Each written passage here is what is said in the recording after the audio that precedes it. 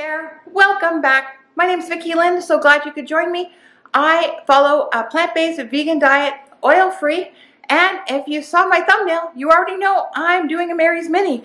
So I'm just going to show you what I've been eating during my Mary's Mini. Now, I'm not going to show you every meal because I'm going to be honest, I eat on repetition.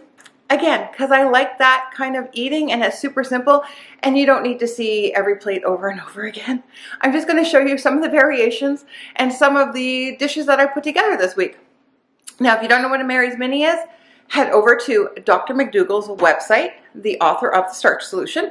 They describe it perfectly.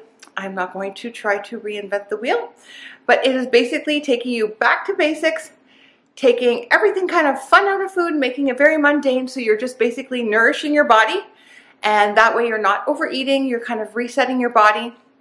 You basically pick a starch, and then you just match that starch with a non-starchy vegetable at every meal. You make like a 50-50 plate. Half your plate is starch, half the plate is non-starch, and you eat your non-starchy vegetables first, and you eat until you're full. And you can eat like that as much as you want throughout the day. And at the end, I'll let you know how much I actually lost, and we'll just do a little recap on it. So I'm just putting together my breakfast, and I've done some air fried potatoes. And again, doing the Mary's Mini, and this is my first meal. Again, we're going to do a 50-50 plate. I don't need one of those fancy ones with a line down there. I can figure it out. And then I'm going to add in my vegetables. And then remember, eat your non-starchy vegetables first. And I have some of my cheese sauce. You could just do salt on your vegetables, salt and pepper, whatever spices you want. But the cheese sauce is compliant, so I made a big batch.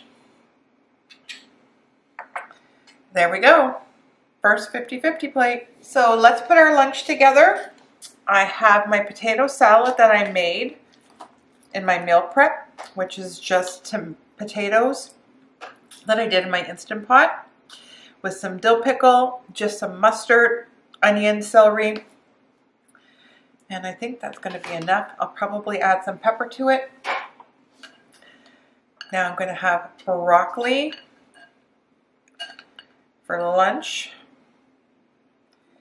and then whatever vegetables I have left over, I'm going to use for supper. Of course, broccoli needs cheese sauce. Well, at least I think it needs cheese sauce. And I've been doing some pea tendrils. I love pea tendrils, they're so good. So I'm just going to put a bunch of those on my plate. If you don't do sprouting, I have some in one of my videos. And I will do one where I show like how they grow. They're very simple to do and they're delicious. They're again, my favorite. So, there's my lunch. All right, my next meal. I have my mashed potatoes that I meal prepped, and I have my gorgeous kale salad, which I also meal prepped. And this just has a mustard and maple dressing. It is so good.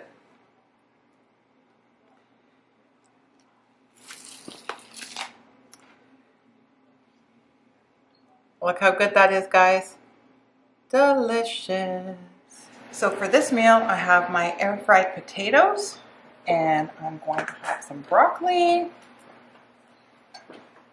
Again, just did it in the microwave. Super simple. And then going to smother it with my cheese sauce. Broccoli is delicious with cheese sauce. And I'm also going to actually today have some seaweed salad. So I love seaweed salad, and it's green, and it's delicious. So that is this meal. Not sure if I'll get through all of it, but that's where I'm starting. Okay, so for breakfast, I'm doing my waffle potatoes, and in real life, I overstuffed the waffle maker and they didn't come out that well, but we're still gonna pull them out and eat them. I mean, they're still good. I like the crunchy parts. That's the best part anyway. That is the best part. And then just using some mixed vegetables for my 50-50 plate this morning. And I'm actually going to top it off with some sprouts, just for some extra goodness. Super easy. And again, guys, you've seen me make those potato waffles 100 times. I got overzealous and tried to put too much potato in the waffle maker, so don't make my mistake. But they're still good, so we're going to eat them. So there you have it. That's kind of what I ate for the last 10 days on my Mary's Mini. Believe it or not, I had a lot of great meals. I really enjoyed all of them, to be honest. And I know everybody's wondering, how much did you actually lose doing a Mary's Mini? So my average on a Mary's Mini is about 5 to 7 pounds, give or take. And so this time was the same as usual. I lost about 6 pounds. But let's preference. You're eating very clean. You're eating, again, super clean. We're not, and we're keeping it very minimal. So it makes it much easier to lose the weight. You're drinking a lot of water. And again, a lot of times when you first start something, you're going to lose a water loss. Okay, we're not losing 7 pounds of fat. I'm not saying that just so everybody's aware. I'm just saying that that's what my scale said, and that's an average for me when I do a 10 days Mary's Mini. I use it as a springboard, and it just kind of gets me reinvigorated and gives me the, the oomph to keep going. So you can do your own Mary's Mini. You don't have to wait for us to do it together. And don't forget, we have a Facebook group, so come down and join us. We were showing our different plates and we're learning different things to eat. It was actually a lot of fun. We had a really good time in our Facebook group. I actually learned a couple of great things. So join us in Facebook, and again, keep watching, and we'll see you in the next one.